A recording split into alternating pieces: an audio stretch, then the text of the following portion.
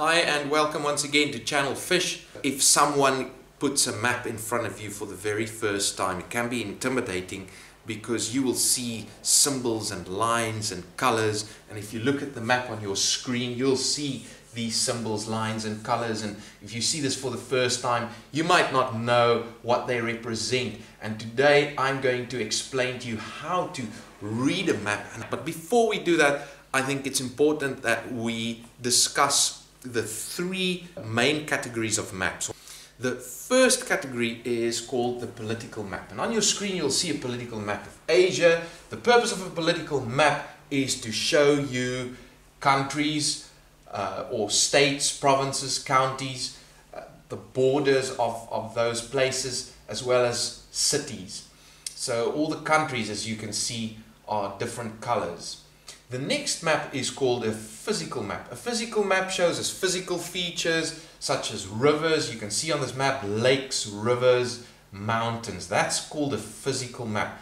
And the last category of maps is the thematic map.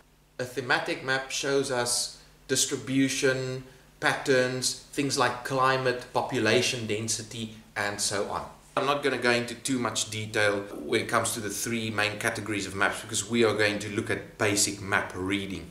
When you see the map for the first time, you want to know which area is represented by the map. The next thing we need to know is where is north on the map. Now, for every standard map that exists, north will be at the top of the map. As you can see, this is a standard map. North is at the top, south is at the bottom. There are, however, exceptions, and when north is not at the top, there will be a sign, like the one you see on your screen, indicating where north is. So now that we know where north is, it's important to identify the map scale. What is a map scale? A map scale is something that tells you how many times a piece of land was shrunk so that it can be used as a map. On your screen you'll see examples of map scales. The one at the top is the ratio scale, the one below it is a line scale, and the one below the line scale is a verbal scale, and the one right at the bottom, it's very similar to the ratio scale, is a fraction scale. So like I said, I'm not going into any detail. I've posted videos on different types of scales, so feel free to click the links in the description below to see those videos. Next thing we need to know is, and this is very important, this part of the video is about actual map reading. Now, the map key or the map legend is like your dictionary, because on your map you'll see symbols and lines, as I've said before, and you might not know what these represent. So if you look at the key or the legend, you'll see exactly what these lines and symbols mean.